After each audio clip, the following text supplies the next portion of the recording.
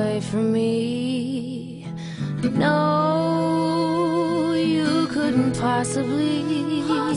We're just not seeing things so clearly. It should be you and me.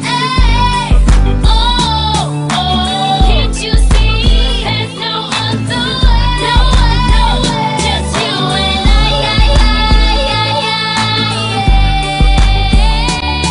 You guys notice something different about, not my makeup, because it's very natural today. Okay, I didn't get crazy with my eyeliner. But can you guys tell something different about my hair, other than the fact that I need some new braids? I have on a closure. I have not wore a closure in I don't know how damn long. And I sure can tell just by my install different, like it just feels so different than it does with a frontal completely. So this hair is from Annabelle Hair, and you guys know Annabelle Hair is one of those places that I have some of my most watched videos from, which was my straight hair that I did from them that I told you guys I no longer have that hair. That hair is actually with my friend Shami now. She just worked to Coachella with no issues, so she's still kicking, and it's been over a year. So I am wearing their Brazilian straight, and this is 4 bundles, but it's 4 bundles, because if I would have cut this with 3 bundles, my hair would have been much thinner than this. And then my frontal, my closure, I believe, is 18 inches. So what I did was, I went ahead and cut some layers into it, and you know, this is a very easy look, and then I went ahead and curled it, as you can see, because I wanted to just give it some life and give it some body. And then I went ahead and taped it down right here. But man, it feels weird not to have no frontal on, like where I can show y'all my edges and throw this in it. We're not getting that. And I don't know how this got lost in translation where I said yes to a closure, because that usually, I'm always like no. Even if it's only a 13x4, and not my new favorite, a 13x6, I usually say I'll take that over a closure. But I know some of you guys actually still like closures, and that's fine. To the hair itself. First off, I will say that I do like this hair a whole lot. This is very reminiscent of what I had once before. I believe I actually had this hair once before from them, and it has not given me any issues whatsoever. I will also link my glasses below because I'm feeling very old Hollywood right now. And today, I actually had lunch today, not with the sweater on because it is too hot. But I did this whole look where I just wore like some very natural makeup, not nothing too crazy. And I wanted to just, you know, accompany with a little bit of glasses, you know, just a little bit diva-like attitude. But, so as far as the closure goes, the closure is fine. As you can see, this is what I got. This is the, you know, closures don't give you as much versatility as you would get with a frontal or a full lace wig, but it did the job, and it cut easy. It didn't give me no issues with trying to cut this. So as far as the hair goes, as you can see, it's very soft when I run the brush through it. It doesn't give me any issues. It's no snagging, it's no issues. There is no shedding mainly, and yeah, I feel like a hippie low-key. Yeah, so you see, it's still soft, it's still bouncy, it still has life to it, it's not dead or anything like that.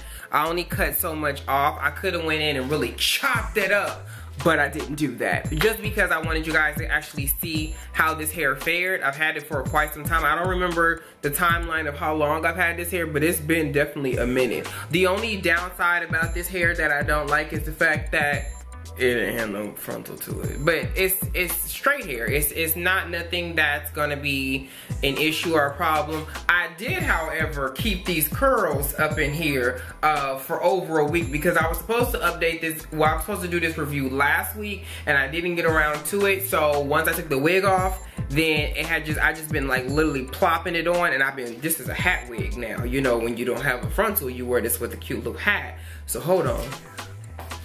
So this is usually how I would wear this on a normal day. And this is how I usually wear it. I don't usually not wear it. That's why my top of my head kind of looks like hat hair, because this is how I'm usually wearing it. And it looks great. It's very comfortable. I usually wear this with like some cute shorts. And then, you know, have a good little, you know, hippie-ish type of feel to this. But overall, the hair doesn't give me any major tangling. I just have to make sure that I, again, wash this with the correct shampoo. I use, hold on.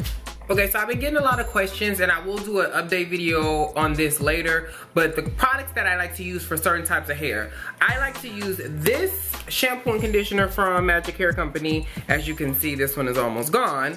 But I like to use these because they actually work, and they're I don't know if they're made specifically for extensions. However, they work great on extensions. They work great on my hair too. But I've noticed a big difference in how my hair acts after using these. These are both made of, it has no parabens. It is a straightener safe.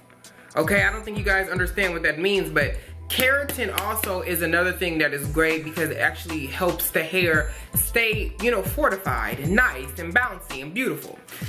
So I like to use these on my curly, wavy, and all in my hair too. So all my extensions in my hair, I like to use this. Those are available on Magic Hair Company's site, but I also still use these, which is my Giovanni's the tea tree shampoo. I like to use these. Now, a word of advice. These are great for clarifying, okay? And there is there's a meter on the back here that tells you how much clarifying versus how much moisturizing and hydrating you're gonna get from this. So make sure when you buy these, again, these are normally $24. You can get them at your local TJ Maxx for $12.99. So these are great. So I use these to do the initial wash when I first get my hair, and then I like to use this. This is the magic stuff. This is the Smooth as Silk Deep Moisture Shampoo. Now this stuff is what keeps my extensions looking nice and lustrous like such after I go ahead for a wash, so that my hair, because I think what people think is when your hair is squeaky that it's clean, and that's true, but it also needs to be moisturized and clean as well, because if it doesn't, then you're gonna get a lot of static in your hair. Your hair is not gonna be bouncy like this and not gonna wanna stay, and that ain't cute, that ain't hot. So this is actually the key of what I like to use, and this is the Smooth as Silk by Giovanni's. This is not sponsored. I paid with these, as you can see by this TJ Maxx logo, with my own money. As far as cutting, not a problem. Holding a curl, great. Shedding, like I said, I get a strand here and there. I don't get no major clumps, and you guys know with straight hair, that's usually a big issue, is that you get a lot of clumps of hair, and you know, while you're wearing it, if you're brushing and combing it, and I always have a brush or a comb on me just to make sure. And when I have layers like this, you know, you always want to kind of keep it out of your face to kind of define your layers. But no, I haven't had no major issues, but I don't have issues with their hair like that. Like, I don't really have issues at all with Annabelle's hair. It's usually completely fine. I don't have no problems. It lasts me, it seems like a century in a lifetime. And yeah, so if you guys are interested in this hair, again, I will put the links to this hair below. If you guys are interested in a styling video for this, although I've done one a while ago, I have not yet done one in like super HD since I've changed everything. So if you're looking for a video for something simple like this, and like the ins and the outs of cutting your extensions that you have like this, put it below, because I think it'll help a lot of people. Because usually when I do this, and I did this with a side part, a lot of people's like, can you put a video on how you curled it? So I think it'll just to let me know if you guys are interested in that. And yeah, I will catch y'all in my next one.